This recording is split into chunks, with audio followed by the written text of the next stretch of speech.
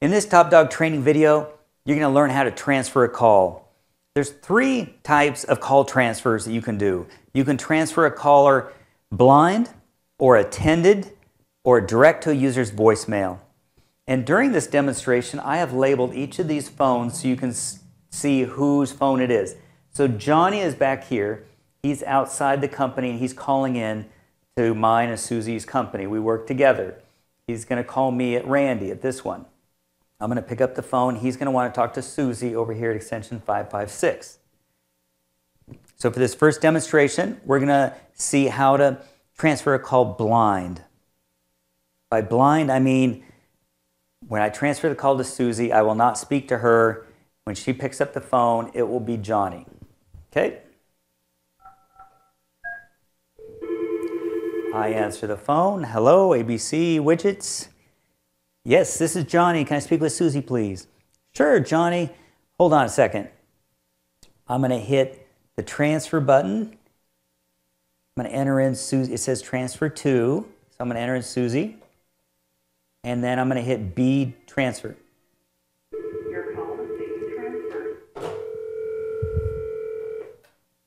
Hello, Susie. All right. See how easy that was?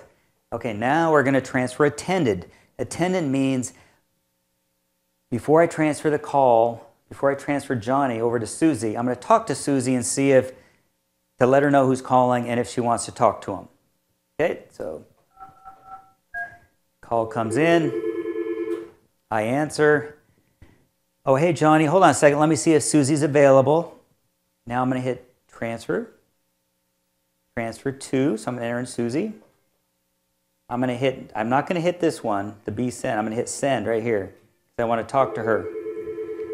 She picks up the phone. I say, hi, Susie, I got Johnny on the line. Would you like to speak with him? She says, sure. So now I finish the transfer by hitting this transfer button one more time right here. And now Susie says, hello, hey, Johnny. Okay, that's how you transfer a call attended. The third type of call transfer that you can do is transferring a caller direct to a user's voicemail, usually because you know they're away from their desk. So in this case, we're going to have Johnny call Susie. Susie's going to pick up the phone, and then she's going to transfer direct to my voicemail because I have it set up right now. So Johnny calls.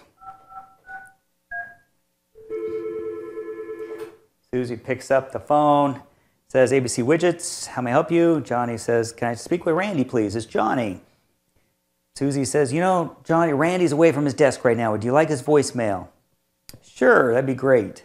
Okay, hold on one moment. Now Susie hits transfer, and she's going to enter a 7 before she enters in my extension. So my extension is 555. So she's going to enter the 7 first, and then 555, and then she's going to hit the B transfer. Hi, you've reached Randy Banker here. I am away from my desk right now. Please leave your name and number and a brief message, and I will give you a call when I... And that's how you transfer a caller directly to a user's voicemail.